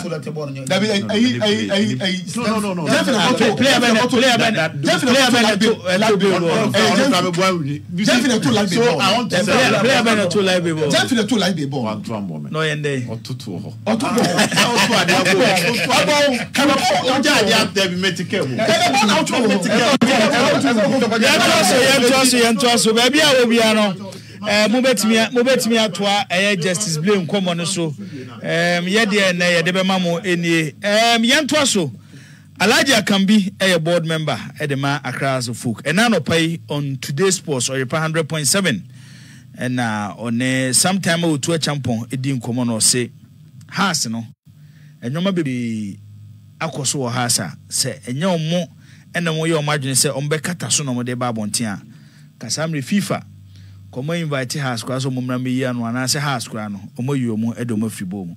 I don't see any mistake. Sebi, you are my coach, you are my assistant coach, no call. But mind you, the same supporters stacked that coach. Mati, Amona, Amopamon, and assistant took over. Tama, and you be behind a bit me account radios. You could see, say, coach now, in the interview after leaving. You saw what he brought out. A lot of things went under the carpet. I ain't remember carpet. It is not the fault of the technical bench. Neither will I say it's the fault of the board members or management at all. This assembly a drew hona yen city mesre yentimem kokanwa bonting because at the end of the day one show we krana FIFA will invite you to come and explain things. That's why I said we should just leave it as it is, and I want to make it clear to the public. Last year niemana hankwe yena enya dia I can come publicly and come and say it out. Say yes so your assistant coach in at all. It wasn't the assistant coach issue. And I can say, bet near Diana fixing. I don't want to go to that level. And yes, boys in a board. They're playing good football. Okay, we a board member at the Accra folk Alaji Akambi Ninsem our day to now pay on Oyerepa 100.7. A today's sports Jumedi Suno. Abbas Sule. Abbas Abbas opposition Deputy National Organizer. First Vice Chapter 9. Edema House of Folk National Chapters Committee. And Oba Asante Oba Chapter 9 so or First Vice. Now Chapter 1 chairman or Sule na chairman. Sule an nye yinana. David. Yeah, on the board issue no. Chapter 9 chairman sir. There's Chapter 9 chairman dey na form sa o. Na form sa this is a funny mon bebre. San woduro. for name bebre go to for chapter na chairman mu kura ko board member chapter na produce board members in 5 one Alaji Audu Alaji Director Isaka Alaji Abu what do you say na sabe ko management we su ko management Dr. Sampere we su ko management omunyina chapter 9 omunyina chapter 4 omunyina anti chapter 9 chapter Alaji Audu kura de why AMC chairman for one season I will House of Folk for Accra we ran the club for one season when you say on the tour the Obogwe Bama Emma House of Folk okay Sometymer 100,000 1,000 never come 100 euros is that 100 is 100 nenye skaketwa no I didn't bottom sika la je wudu sisi o wala ba sisi ai o hotel sisi ai ka menya ka champion ni nkomo sisi ai o champion on to no mai because say Everton ye man ko Cote d'Ivoire so be ka story na to fi Cote d'Ivoire ba en no be bo House of Folk obenya Alaja Udu ama champion na di nkomo go wi an ne Maria ni Poku obenya na ma champion na di nkomo champion me oduma me ko anopa na me na ko kasa e pese na di nkomo na ono so kasa about the current state of affairs ono on say we obi a enne okon hokra te obone ni anu wusu bole ni anu wusu on say ya num bi de me brother kai fa ya club yi win ya inum bi says how we ni ehuna bre ya ko Angola bi club bi resi bi bi nsi wom e bi asin so shi bi no bi nsi wom bi ni wiase bi so ma wiase da ba kwa ya ba fa so so no na me ehu kwa ya o fa so a obeduru I don't know what say omo mpese problem bia besi no no mo ameki sure some be solve problem na e ma abonten ma vonten e ma abonten no results no ma abonten se se results na e ba no ene ne yenye hwe we nya results asem e results asem asem esi here no se na ma results na ma ne sa no bo so kire na ma results na ma exam so see that no ko no ma wiase na me so me wiase but how to manage it and the chair leadership na he do kan what it da oh say be we wiase that so kan na fe na eba ye ko Angola de ne ko si Angola ere si Angola Kotoko na anu ya de ne si yo de ne si ye Kotoko na hotel na anu ya ai we ultimi say washroom ba kokra na washroom carpet ye ge eno class ye friend say de room ko da bathroom ne bi ni da bia ba ku bi o ko ba funu mu a enu ye jesa mo dumfo ya na be che ni din so etia ne ye kase bibia ni wa nsem nsi okay bibia asem si ewiase bi so si bia ni wa asem nsi but have to solve it and a clear leadership etia the problem ne say ye de afi bia on be kan so de to de afi bia na say west eti aka omuntie yaka omuntie player be ko player be ba player minute way information me nya free obi from this season kwa say nipa bi ko teams bi di ba say mun use obi a mun fa ma ye mo ka tem say mun use obi mun fa na ma atrola na obi to transfer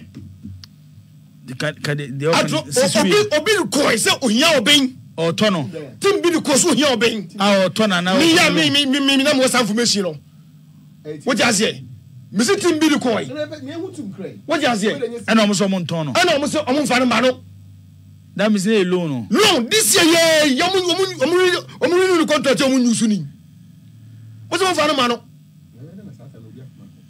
what you say mo so fa na ma no e bia sabre no mu hia no ba so mu hia no this year ya da obi abosai obi abosai emfa ho obi 3 matches no kwa keka bomo enu 3 matches obom second half abosai second half that 3 why then so ka na me ka say ewiase ade bie si de bia no hwe Patrick Otombe free one ma DVD baba de DVD bi kwa ma dum obi o hashtag so wanya mai o condemn no ne yesa ko for the same thing say ne o mie we so no won hwe so no wanya mai o sa ko dem no ka ho o sa ko dem no ka ho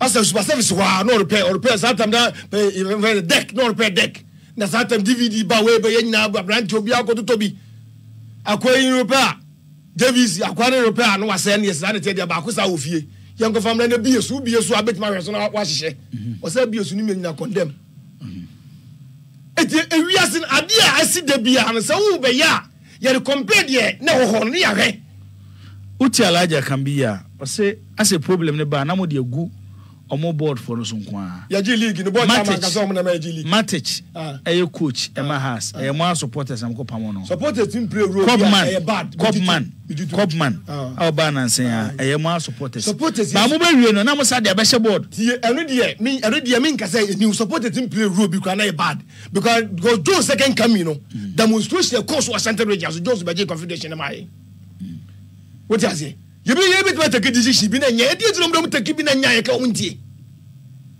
e dey drum wontie ye jutum ye jutum say e drum ba bi a ye so ye nipa de ye nya 100% mo jutum say ma nya de sem ko pamo e drum ba bi a ye so de ye nya ma nya de sem ko pamo Copman ba enima e ko so sense nya support say asebo na mo ko pamo coach wan na me coach team no wan de ko pamo no Copman o say e ma say wanya de omunyi ni fio wan na say ko say na mo pressure ma je tu wan support be na ba bon say fasa coach on cancer ba baby amodo mo start free a ye mo bo season o mo ba Copman te wo na mo se mo mpe Copman na me busa say na o makoyi Copman o mo pam no wan na say ko so mo fa mra so bi so ko mo san fa Copman mra na de no ye ne ye de a ka se mo ko fa enti no ye ne ye de ba na say no be so che say even o mo ball kwa no mo fusi ka Copman ese mo nya abotre ba mo supporters ya na mo de pressure mo pam no mo pam ba ko no mo afata ba press conference na support fata wa supporter o supporter azofuku on pam ba ko mi de papich you wi nya fata wa na mo de press conference so you know afata wa chapter na chama ana chapter na to be so supporters ye board so ye o ma pam bro abrofo 3 ni nyina o ma press conference 3 papich o mo ye go o mo ye na last one so mo say we so mo say ye wa ye 3 na abrofo 3 mo pam mo ye press conference na supporters na pam mo kire de ntia o so mo ko ni nyina ba ye papa nya wota makro na o wotim no ma ye press conference de ntia o se coach ni ko no ma ye ewi abede be shame o de be shame mi efia de bia na me kan wi sa rinya na me stand na manfo ntemase ebi sa na me mpabuodu dabi mi ntimi ka se me mpabuodu mi de Patrick Azak na ba bia no mo pam no na me mpe me ka jo sa dia mu ye e dia sam be ba da achi amaya mu tu e be tom da achi enanya ni dem no ya we na no players some dia be ka players 5 bo manu Patrick Azak ball opa checking ani aba African Cup no hey oba musain ya we say present Cup oba musain oba share go FA Cup before say they be do finals oba twitwaje ye mako 3 times me just any player any ball na mo hwe e ho nye ball na mo hwe bibi wo e ball na mo hwe a Patrick Azak won pam no e ma fia ye twanto to me so se me kwa makwaji Kotoko sika se Patrick Azak nti me makwaji Kotoko sika amna ne yeda we ya pri ya na me kwa na me pri me kwa na me pri Kotoko play bibia da wa ye wodi sabi mu akro mo na mo leader Kotoko team na onu tu wani o mo ba no hulamti templates now kan o mo bo ni bia na za azu Di Maria akan bi yai be catch you say Di Maria ba bia no what here no say as a management member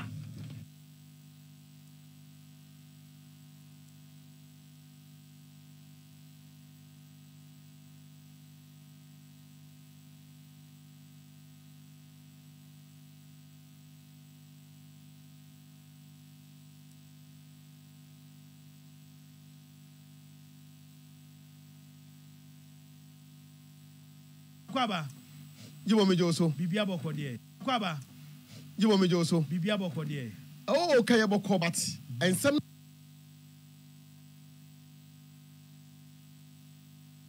na me pikin na wiei no ama entimi nye boko and some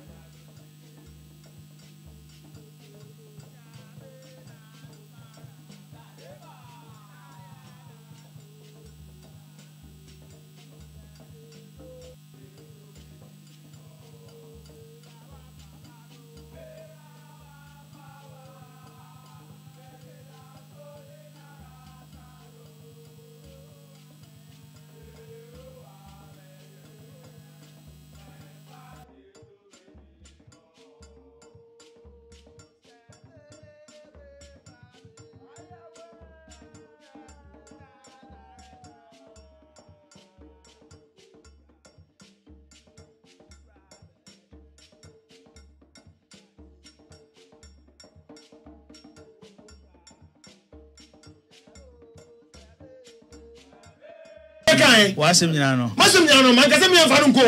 Okay. And me as this Chelsea be di Maria wa head chan this year league. E che lamte. BPM Start in the start in BPM di Maria wa head channel. and the no. What you say? Eti na me ka bi ni me protective player. O ka me supporters me do oboye do me support. Protective player my supporters. O supporters e have player ni project no nko. O protective player no pam no. O protective player no pam no. O protective player no pam no. O protective player no pam no. Ka be ni ran ni sa. Manchester ni Otuo-Acheampong. Manchester for there be omu throw book, omu throw people dey be see onye no bi abai. Enye no bi abai. No, you buy anything. Enye no bi abai. Aba sule da se. Must say it is a propose to that o. Ye da se. Ha, ti dey can say. Ye da se. Ye dey say team see number ran na ye show number kwada sa. Ye da se. Number ran ni say ya, say dey be kwada sa. Ye da se. Ti ya also for kura ni enim. Ye da se. Omo kono buga, ye show be kono buga. Same fa Malika asem no to ka ho na Asante Kotoko. Ko suso ni proposal de akoto IMC enim efa John Tedeku ene Eric Sejizeze se empanyifo alone place mienu emfamfiri Asante Kotoko no ni nyina ho nsem e wa ha ti Harry Zakito se Obed Siasia sanse mimiense baby ampese wo fa bia no obetimi afanti yentie yemfa Malik de enka ho na afi yema abedwafo ni nhwem nti eye ba ye hwe Malik de no Zakito ma mesha sifu obetimi ahwa Laja Kambi obetimi ahwa Asante Kotoko coach Dr. Prosper na te Ogum ne request odi akoto eye mpanyifo anim se John Tedeku ene Zeze nkebe ya kampanyifo enloan ye nya ne ntie se mse odi koto mpanyifo na IMC fo no se onya abotre kakra na sisi e de nya de a enti ase ne be ya adwuma to munya abotre kakra na Malik Jaber se okobo tournament enye mpaibo oboaboa ho ansa na ade mpaibo ataato enti Black Stars ye se ye mompaye no munya isa team ne mu aboa mo no mboaboa mo ya na mo de mpaibo taato a eno ene be manwoma akoyi e de amom Zak amintiu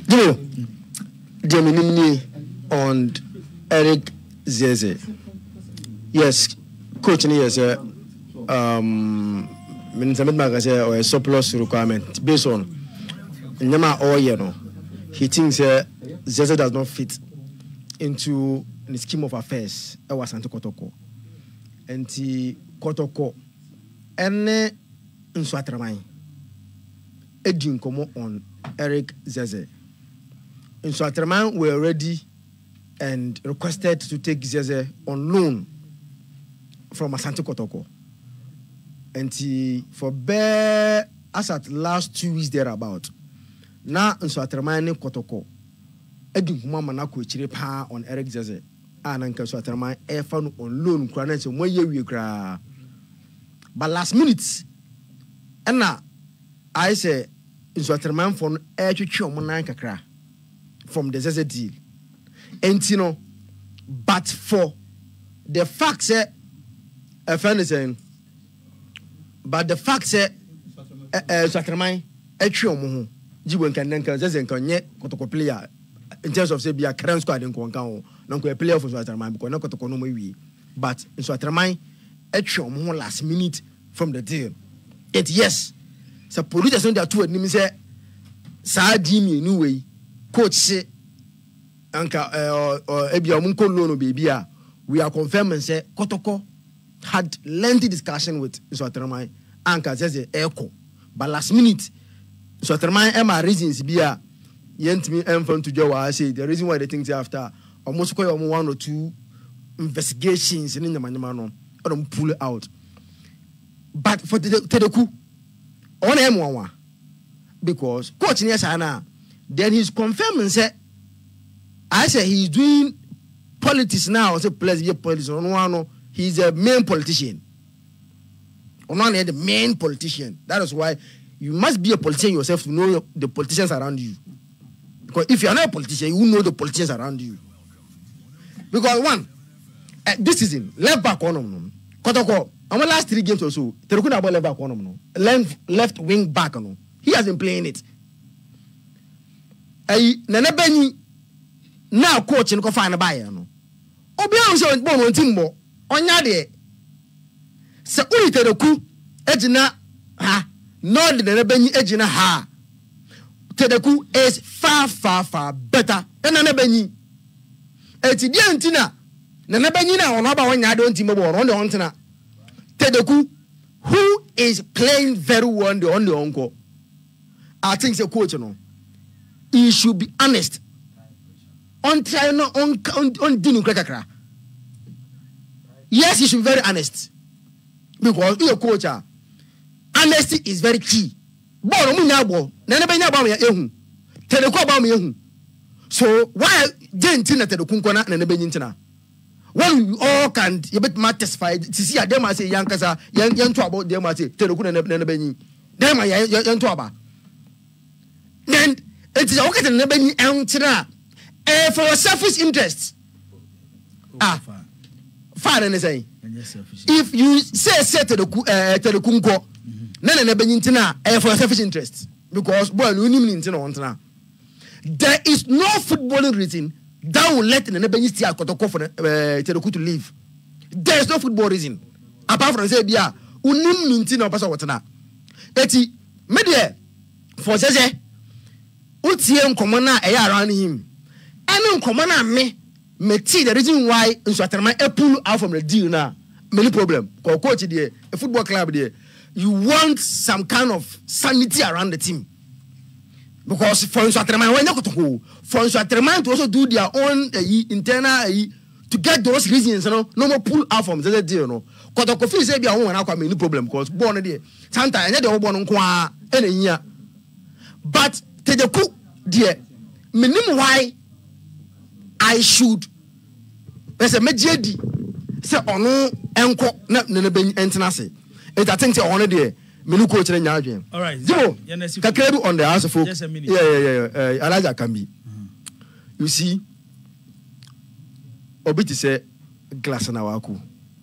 So we have supporter. I mean, whether you've gone closer to the management or the board to explain to you why or my can't tell me say boy no cost of form has on money more. It's what in China. Oh yeah, supporter, Abbas or a supporter on the upper resource. And he thinks that Awaku or the park and so are better than most of the players that are playing, which is true. But so what do you come out with Chile? Now what events BASC the involvement of Awaku in those events now we have supporter, you would applaud the board for not using Awaku. Then what? Tibo Asamana Alada can say, or my mistake never want to FIFA Babuno. Assembly, papa. So, guys, I see your Montana investigation be about bribery and those kind of things after playing Mediama and those things. Tibo, players that won't say has a sideline or mono. They were the key front runners. Day. Investigation about bribery. And I'm a boy. Now I cook on. I'm say players now on my side no now wa ko ka ho o sen and almost alane no nti no ka ho se no ka ho bi se no ka ho bi a be so just wa ko mko fi mi me say as for now na aka o masem o no me say dom so makata so say so de ye adwuma yi ye tinsem ye di nkomo o mo an ka kire you understand so after the entire investigation okay, I say players be na kasama coach ni use no. Say na facts say those some the influence some players be say Silent Futi Maria and some players be nyama ono mo kaka ho bi. But what they decided to do was that they think that we mo de omo yankola mpemfo na eden and the pempio mo ti ko. Enti ono mo yese ma coach ni use om. Coach ni use om, you should be very careful. But coach ni to say that be according to I will use him. And it's always a supporter sometimes. And that time you should be, I say, you should be very hard on the board and the management. So we be because for glass in our coup, has supporter, especially I know our boss person Kobo be.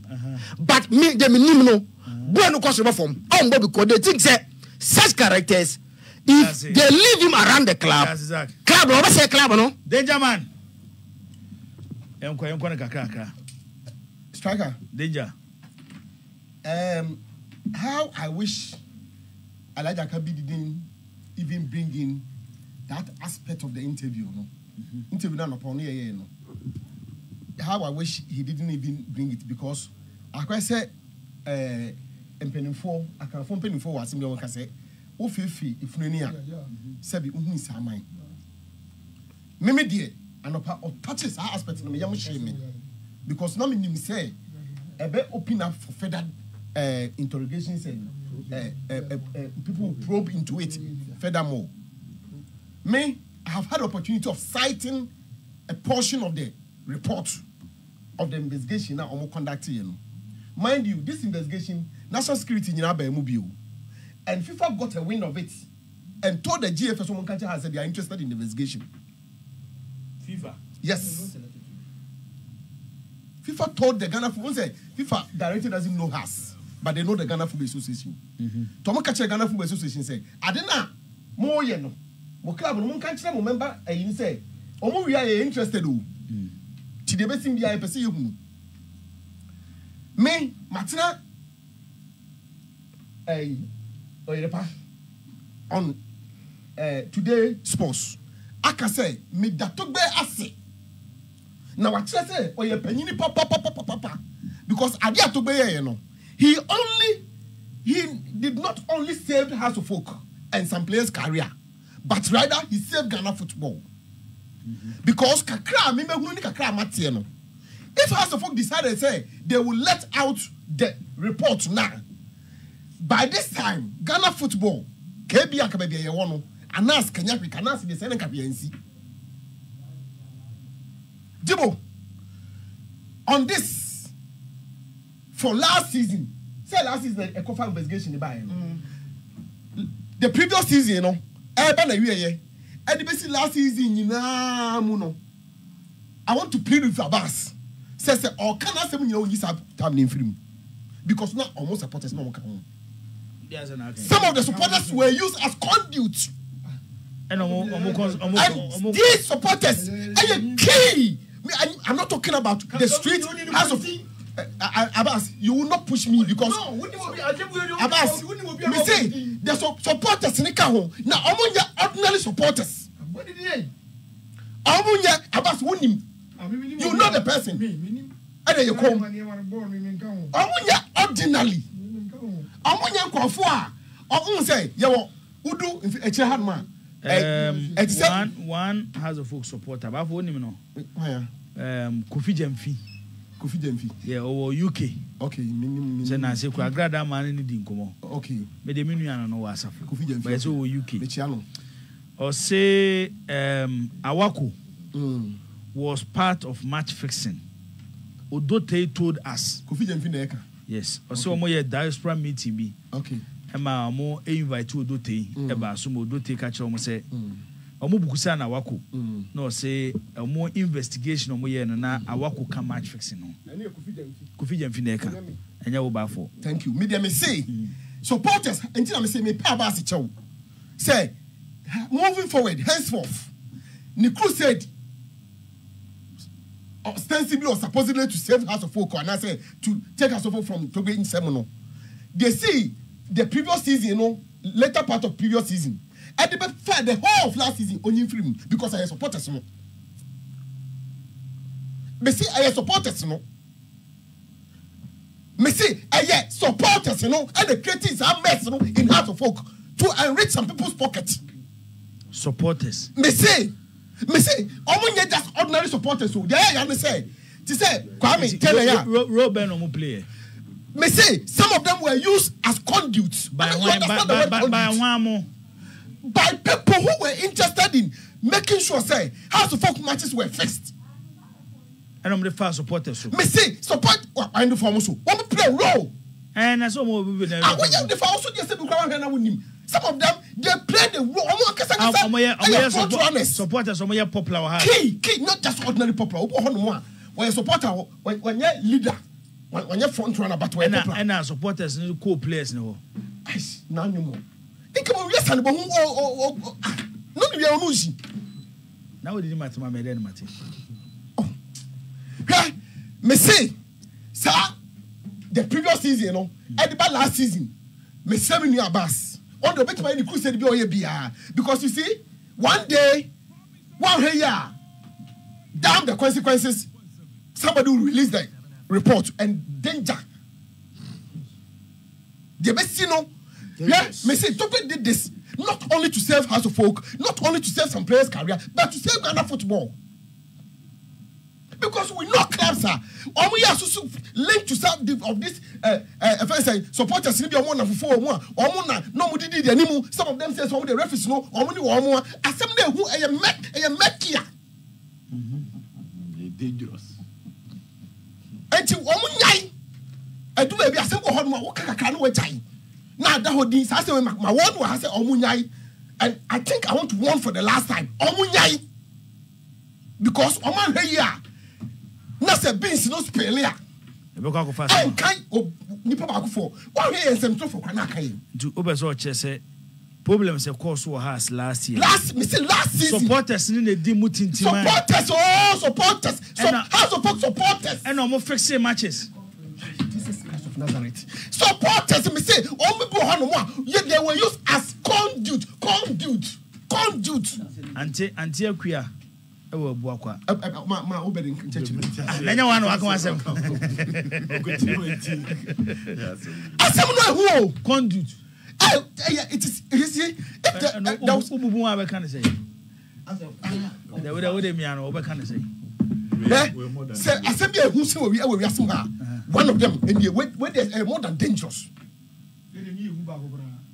because and no mu wie no mo twa mu beble you see look every last match is mama ka some nchiro onim say yeah baby first half of the season we first half year what is asma about say see mu dem pan bo bi ewrem of course what is the about say kan what is the about say kan what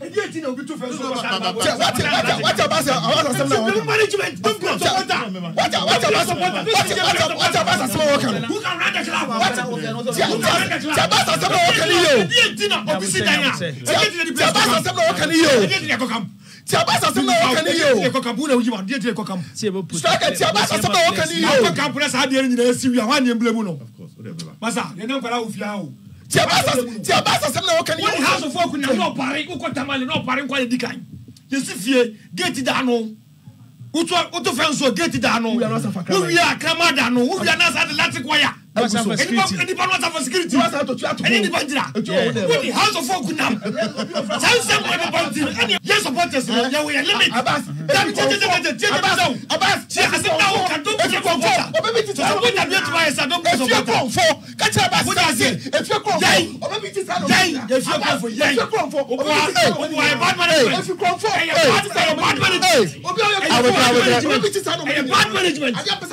bad management supporter ya we limit sabanko time no tie sabata no ya we limit the supporter team ada national chairman on our questions what you say supporters so we be team a regional chairman national chairman so team ni ba abobi obetimi abet team no national regional chancellor and the see so catch them say team ni down my what supporter team call that's because they we here supporter now what them blame no supporter what them blame no supporter when kids yentoaso promise 102.7 Abbas ni ba for wu no ba for wu as supporters na mo bo board achi no ma na mo rewere team ni muni players na mo fixing games Abbas so say if you ni antupunu no mu ye zake tupunu no mu ya anka supporters enya sa akwanya no enkonko esa de no Obed ene siasia mo de be wi last part na fe bi Obed 5 Asempa etia for a club like Hatufuk, a club like Asante Kotoko, if you are being honest with ourselves, these excuses now appear out of their investigations, you know. If me make any of the board directors of Hatufuk, I will be involved in running the day-to-day affairs of us will be a pamono. Any club be a pamono. Wow, the running of the day-to-day affairs of Hatufuk a pamono. Because if you are managing the day-to-day affairs of an institution, now there is element of bribery and corruption. Now, Koso, for 2 seasons, My last 5 matches. Ekoso. Now man to am peki intel to fight and prevent it. Na siwie in central for be kind egu abonten. Centrally ne be kan to abonten say house matches now mo bono players no disco and your mabone ekoso answer na most state investigations. If you are a leader and you are managing an institution, you prevent things from happening. Why I say clubs now cannot be intimate, but people are preventing it. If you mean business, when you are brehas a PFA Cup against Bechimno, preventing things from happening.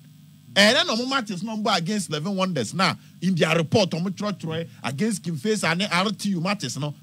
Omu say on the quite down Oman Kofu Rai. Not the normal PFA Cup against Bechim there. A quite better man Kofu Rai. Oh, now saying my previous station and Omobo Ombo Yedi. A brave story no. So at least it was demand say Omu briefly and Yomakakra. Mema Sama Mekania say. Omo Omu we said teams Nana has no more bono. These were teams are near be peligaje or be per relegation ako.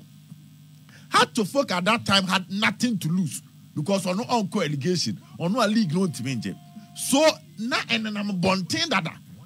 So people will try and penetrate the hard to folk team to get the results they want. Has not 11 wonders, but 11 wonders to co-allegation.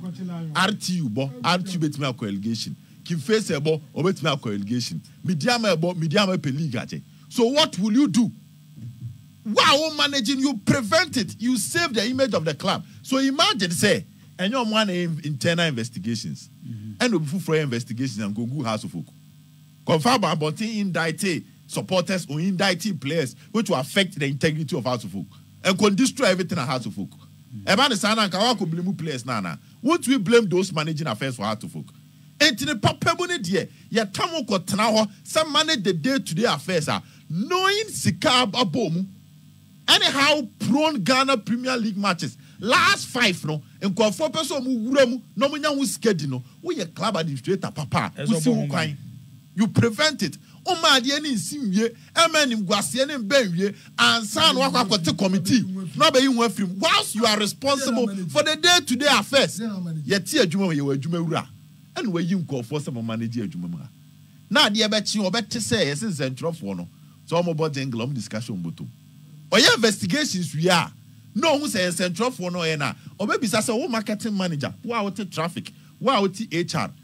Wow, your programs. And then a month me see Sadia no. The papa was so pamos uncle for you. Asu na me amete hey. Say my control. Me das. Am jama o kasa no bi anka bia. And you're fine. Ejumero babu bisam say aden no ama se asia so anka bi. Me das pa. Ti asia so ka bi. Me das boss. Sometimes so push upia hufo a oto no bema. And obi sin ko benya na ka alaja can be wa anka small kan you know. But then when it becomes constantly, it be able to can say no cred, unsubstantiated ones among others. You'll be forced to come out with some revelations. Mr. Sometimes I'm your surprise. Say nay, yet you say about was talking about Patrick Razak. It's after House of Folk. Where is he? If he's that good, House of Folk, he Patrick Razak. Football here, say House of Folk. And we're good over there. Where is he? Timberobo. Obin Junior.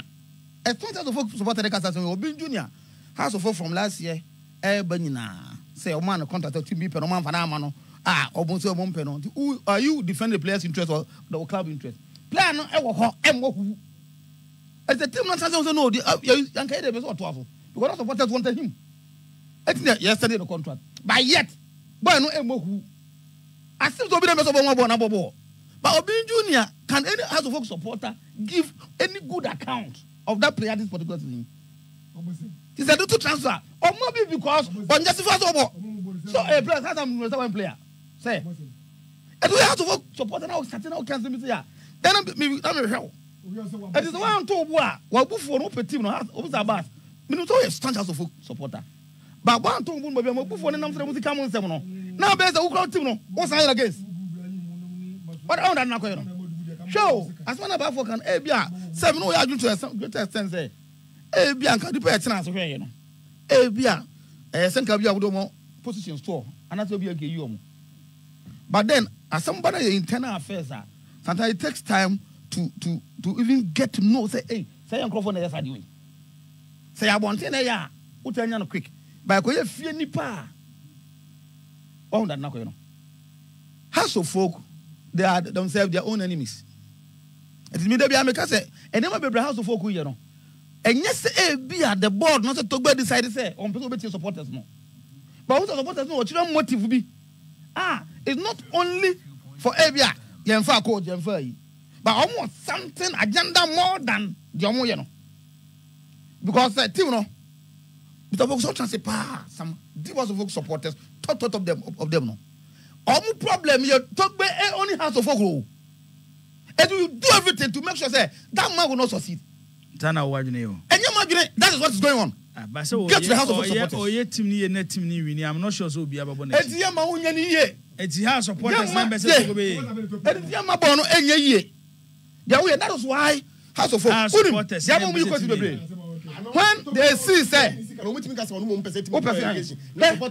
supporters they even see say, coach back. Now coach open for me. Those elements get closer to you, the coach. There's nothing it will influence you. Now the problem about the man some about the no. I don't know how much I say. Coach is like Yoshihashi. But I say at the end of the year, I feel no place of the leave. You see the point? I was my joker. I don't care no. Well, you don't pump now. I'm going to have place this. I can do some pump. Why the gas support the band? The gas is pump place. You see, I don't know. Akoswa. Now the bottom see say you don't tell you are coming. And your first hammer. Oh yeah, you know house of folk element because supporters here. My yam or the go for supporters no. They are so dear to one. Makuma. You brought him your. But about yet. So I want that these guys can protect our own interests. They are when you know. And what was I can't be. I can't be. I'm protecting the interest of Togo.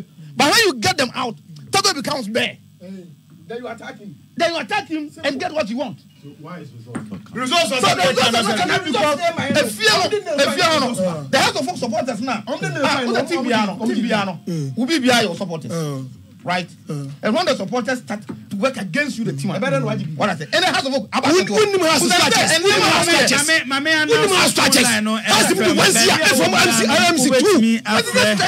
Now also abem 05361616070 05361616070 Ubet me afre now also abem ha promise 102.7 nti ubet me afre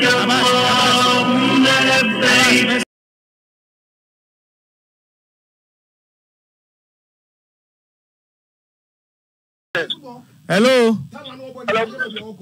I'm about to mom focus. Hello. Hello. Hello. Hello.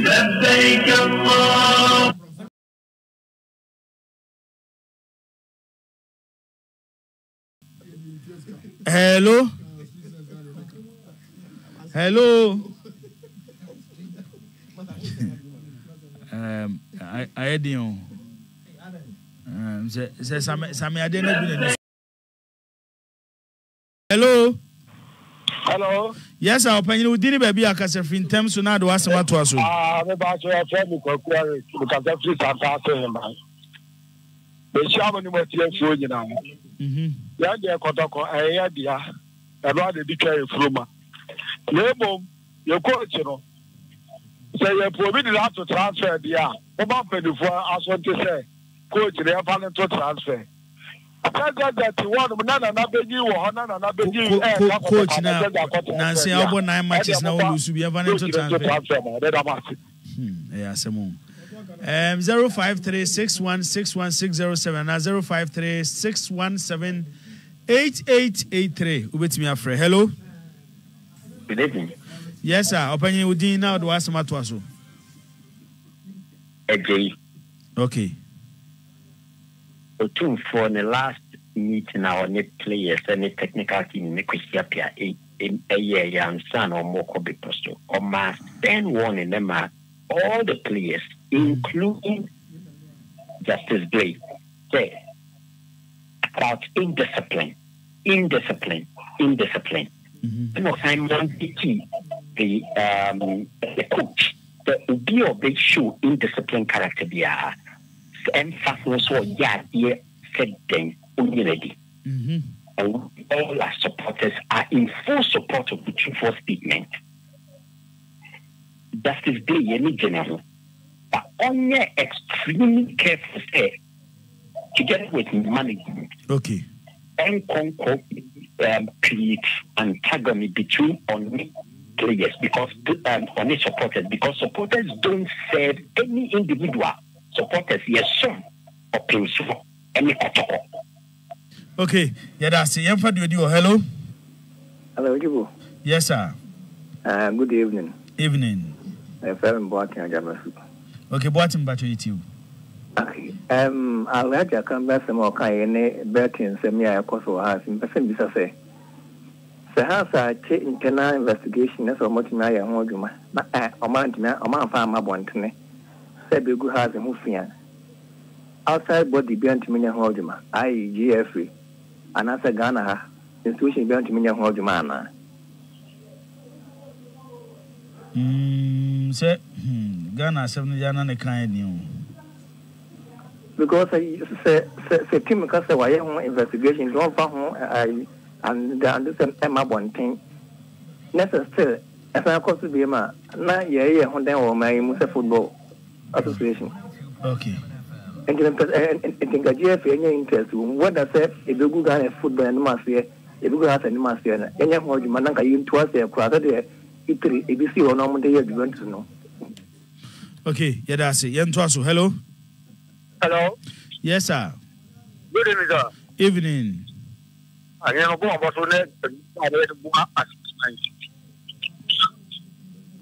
to low radio set na wo wachini kaka.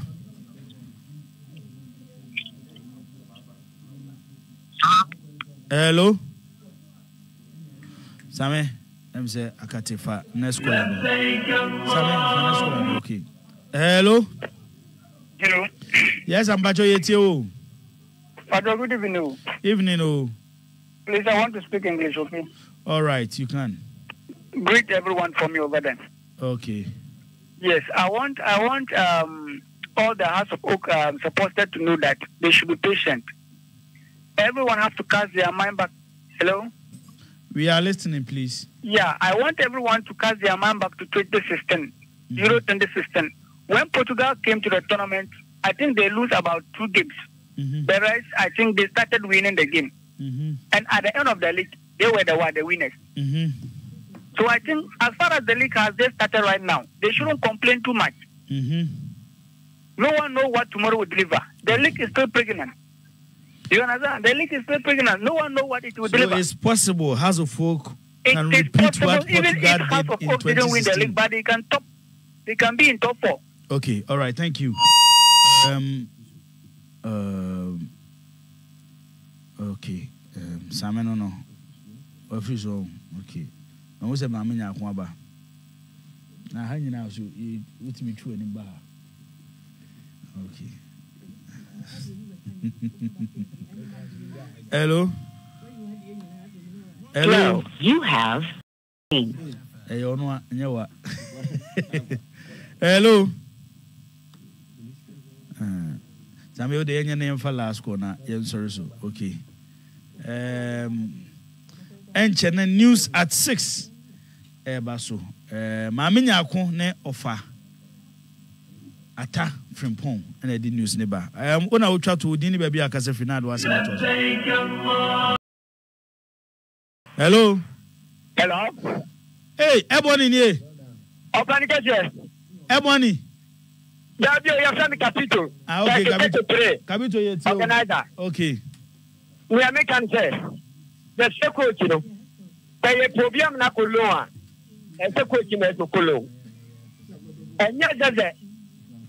And pelukuna to kuzo. E kolo. The Canada. Rocky Jamlano ko ba ni free wa ba elo. Ball on the ball no and to jaze. Wabaka say doesn't go. When you some na kwa wakakwana take for your boom no. Madam say. Okay, yes you da say. Ya de mu nyina esi ha. Nyame ya admo china. Ya besa atena se no 9 kopim se nunsia ebebo news at 6. Aha, a promise 102.7. Kechiri foforo kra waba eno no. Maame nyako eno ofata na to aso Korea. No.